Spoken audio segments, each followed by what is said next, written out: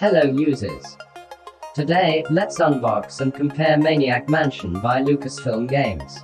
A point-and-click adventure game which introduced the S.C.U.M.M engine in 1987.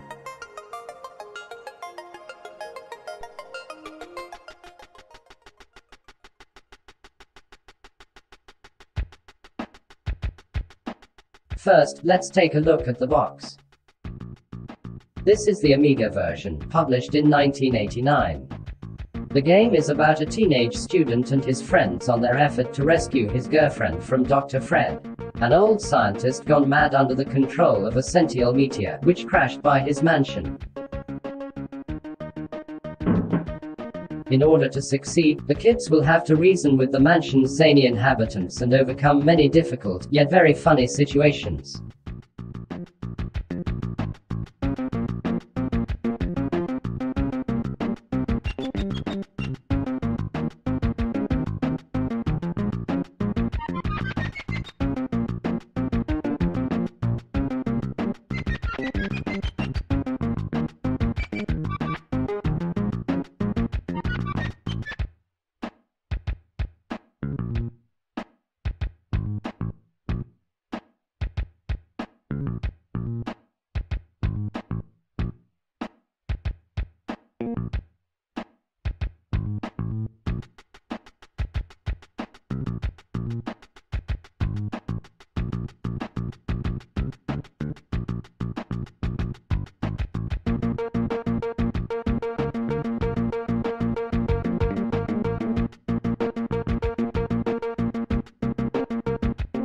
Let's open the box and see what's inside.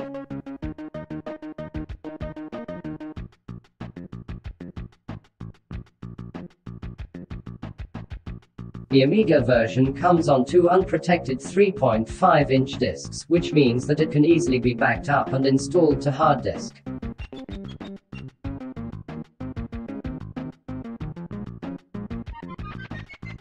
Maniac Mansion's copy protection is code-based, so you will need this red filter and the codebook.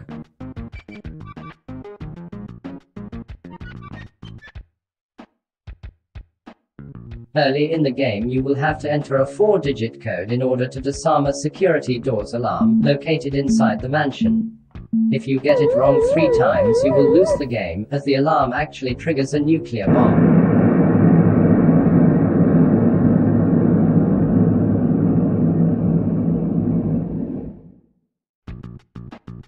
The red letters used to foil photocopying disappear when looking through the filter, so you can easily find the correct combination to open the door and proceed with the game.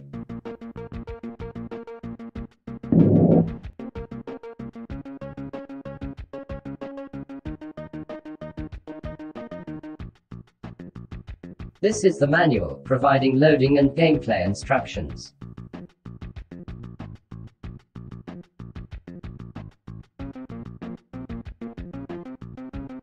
Before starting the game, you'll need to pick 3 kids for your team, each having different talents and weaknesses, which means that the game can be completed in many ways, depending on your choice.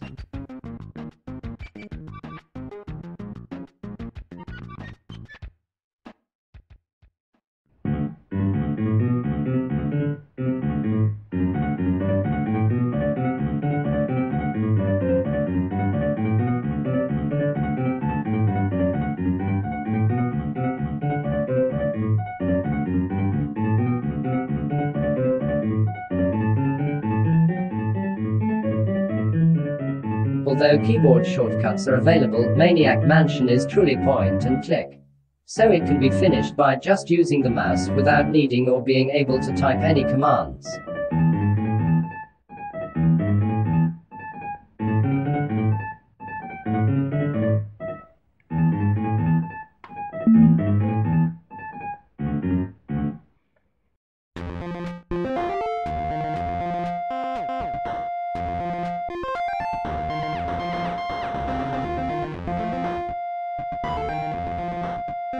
Finally, there's a poster of the university's bulletin board which adds to the immersion by making you feel like a teenage student living in the game's world.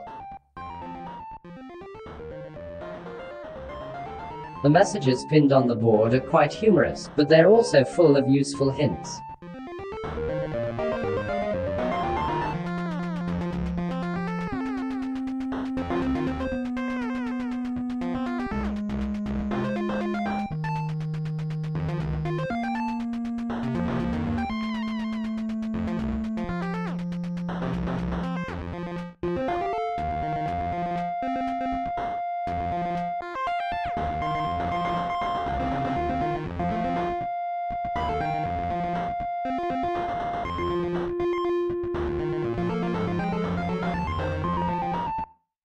Let's take a final glimpse at the box and its contents.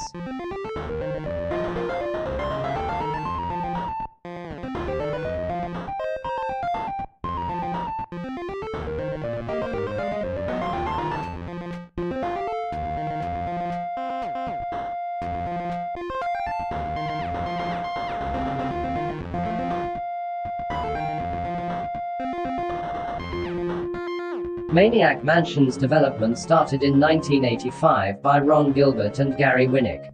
It was completed 2 years later, in 1987, when the game was released for the Commodore 64 and Apple II. The developers decided to turn it into an adventure game after playing Sierra's pioneering King's Quest. Even though King's Quest was the first animated graphics adventure game, it still relied on text input by the player, similarly to text adventures of the era.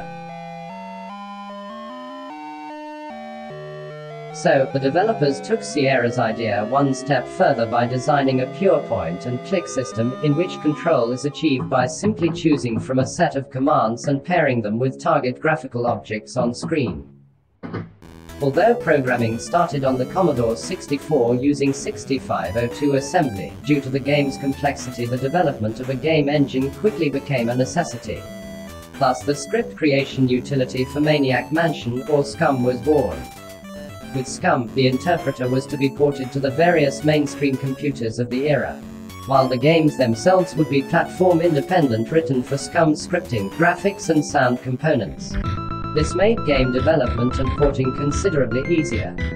So, S.C.U.M.M kept getting improved in the following years and was used to develop many successful LucasFilm titles.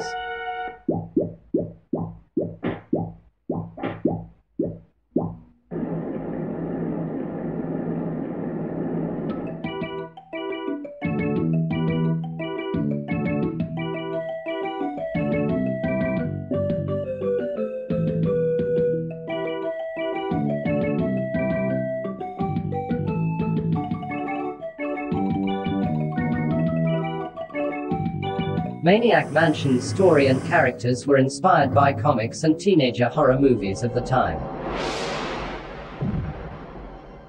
Holy old Jesus!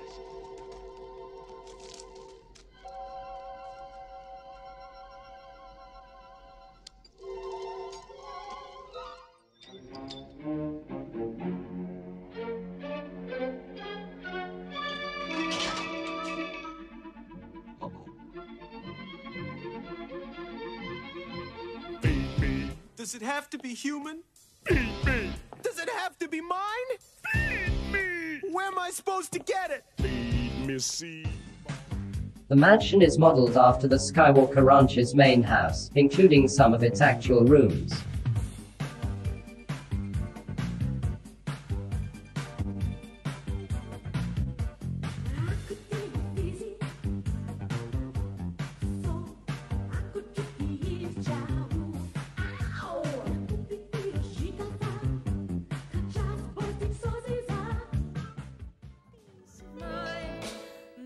In 1990, a sitcom by the same name, run for 3 seasons in the United States and Canada, which was loosely based on the game. While 1993 saw the launch of Day of the Tentacle, Maniac Mansion's long-awaited sequel. Have any people ever been hurt in this thing? Of course not.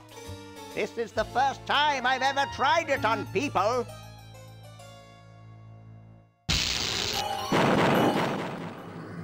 As mentioned, the game was released for the Commodore 64 and the Apple II in 1987.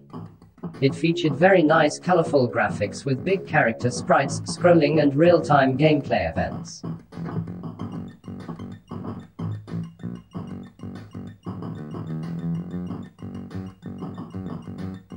The copy protection was disk-based, as opposed to the later 16-bit versions which used the alarm codes.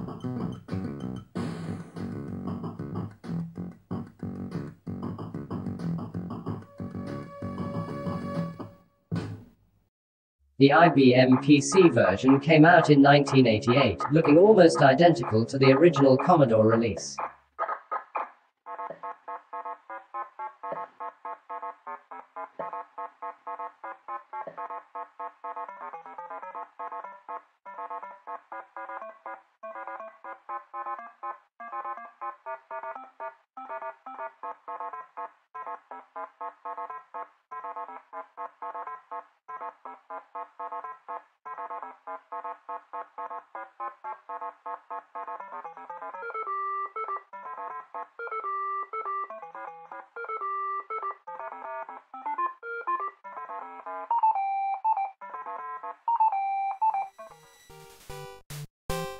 A port for the Nintendo Entertainment System was published during the same year in Japan, featuring nice graphics and sound, though looking a bit different because of the smaller cartoony characters and screen flipping instead of scrolling.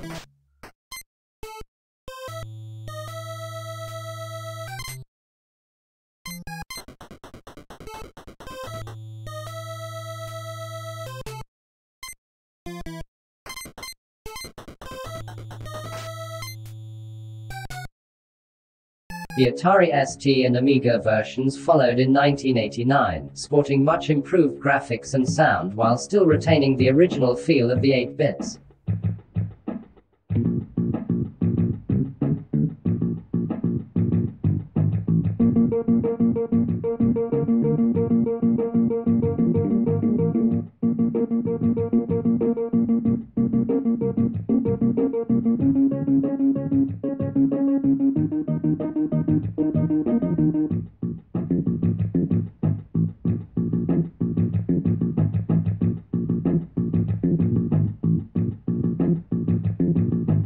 In addition, an improved second version of the IBM PC port was released, looking identical to the ST and the Amiga.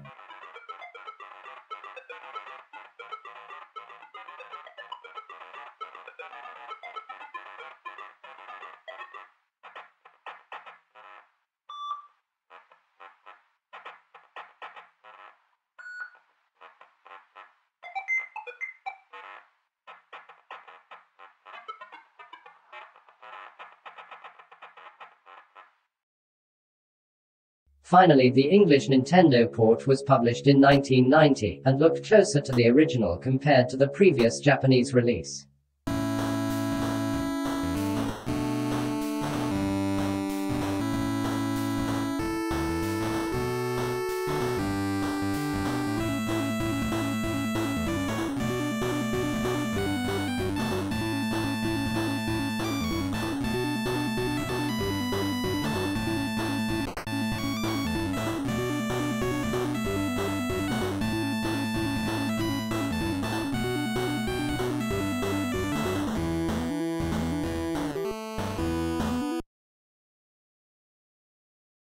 Let's see the game's versions running side by side.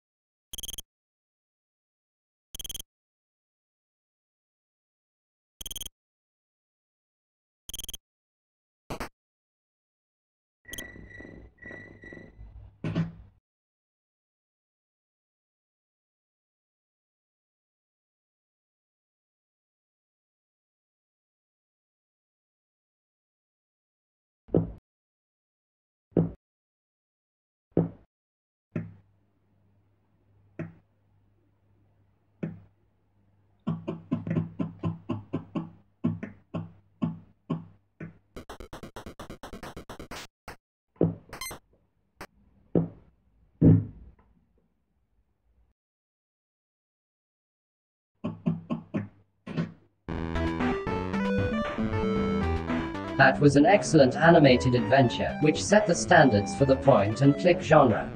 Did you like it, users? Until next time, here are some more videos for you.